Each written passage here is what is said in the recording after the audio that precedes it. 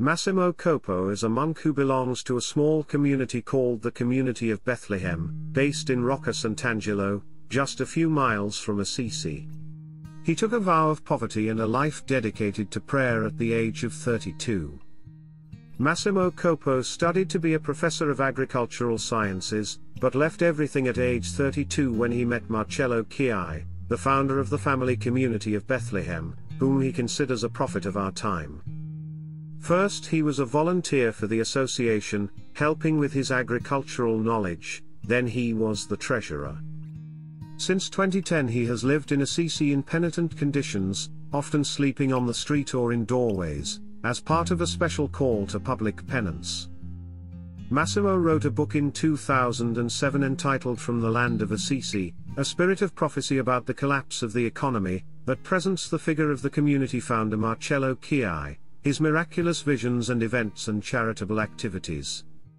7 years ago Massimo Coppo, a barefoot man dressed as a beggar, arrived at the Vatican on March 13, the same day that the conclave was electing Pope Francis as the successor to Pope Emeritus Benedict XVI.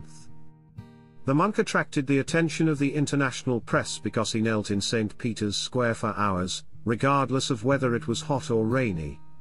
Massimo was faithful to his faith, and caused astonishment among the rest of the visitors who took photos of him. Some of the faithful approached him, a woman covered him with her umbrella from the rain, and a man knelt next to him for 2 hours. Visitors and the media finally approached the monk to ask him about his faith.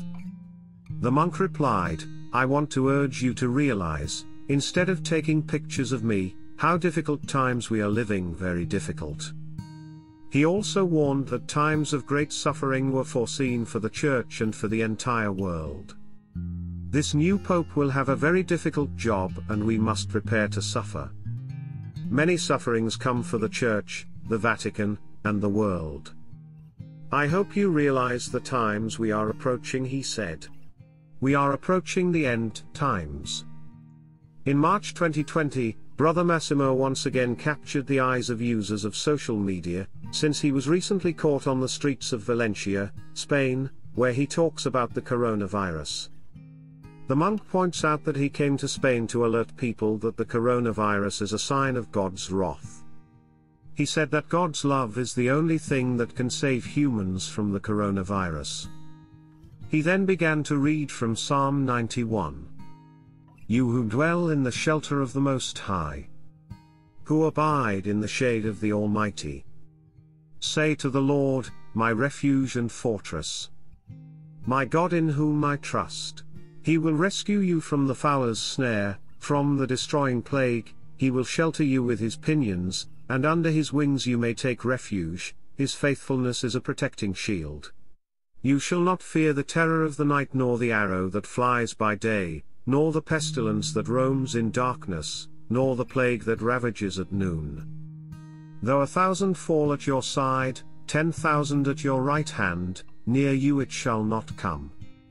You need simply watch, the punishment of the wicked you will see.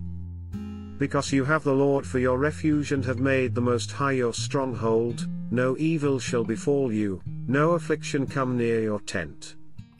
For he commands his angels with regard to you, to guard you wherever you go. With their hands they shall support you, lest you strike your foot against a stone. You can tread upon the asp and the viper, trample the lion and the dragon.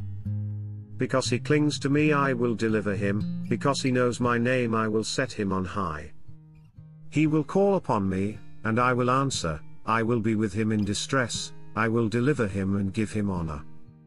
With length of days I will satisfy him, and fill him with my saving power. Thank you for supporting my channel. Please like and subscribe. May God bless you and keep you. Saint Francis of Assisi, pray for us. Saint Michael the Archangel, pray for us.